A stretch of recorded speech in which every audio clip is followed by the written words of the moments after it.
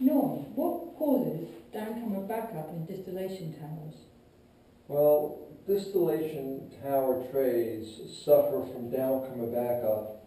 not usually because the downcomer is too small, but because of things related to a mechanical defect which causes the downcomer to lose its downcomer seal.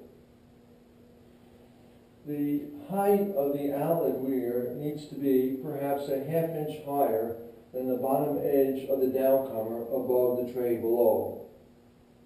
If the bottom edge of the downcomer is too high above the top edge of the weir, then the bottom edge of the downcomer may not be submerged in the liquid, and then vapor will blow up through downcomer A because downcomer A has lost its seal. And as the vapor blows up through downcomer A, it prevents the downflow of liquid from tray deck number 1,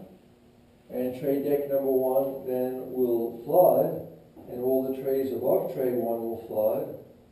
However, the trays below tray deck number 2 will then dry out because you've lost the downcomer seal, again because the weir height was lower than the bottom edge of the downcomer from the tray above. Another reason why downcomers flood, however, is because the pressure drop of the vapor flowing through tray deck number 1,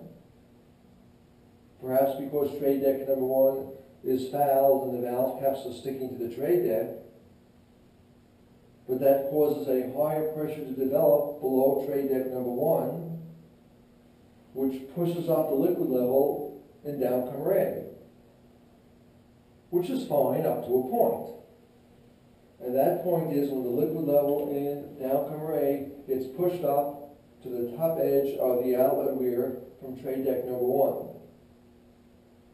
And then tray deck number 1 will flood, and all the trays above tray deck number 1 will also flood, and the trays below tray deck number 2 are again going to dry out. But there's a much more serious problem that occurs that causes downcomer flooding. And that is if tray deck number 2 is badly out of level and the liquid is leaking through tray deck number 2 because the pressure drop of the vapor flowing through tray deck number 2 is too small to keep the weight of liquid on the tray created by the weir on tray deck number 2. So the liquid will all drain down through tray deck number 2, and none of the liquid will overflow the top edge of the weir from tray deck number 2. And now the height of the weir from tray deck number 2 becomes irrelevant in maintaining the downcomer seal.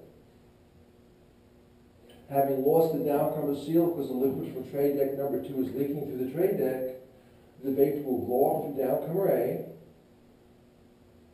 and having lost the seal in downcomer A, the liquid will then be pushed up onto tray deck number 1, and tray deck number 1 will again flood. So now we have a very confusing situation that to stop flooding, because we've lost the seal in downcomer A, because the pressure drop of the vapor flowing through tray deck number 2 is too low to keep the liquid on the tray and to force it to overflow the weir from tray deck number 2, we now have a very strange situation developing that in order to stop the tower from flooding, the vapor flow through the tower needs to be increased, which is just the opposite of what we normally think. The vapor flow through tray deck number 2 needs to be increased to restore the pressure drop of the vapor flowing through tray deck number 2 to reestablish the downcomer seal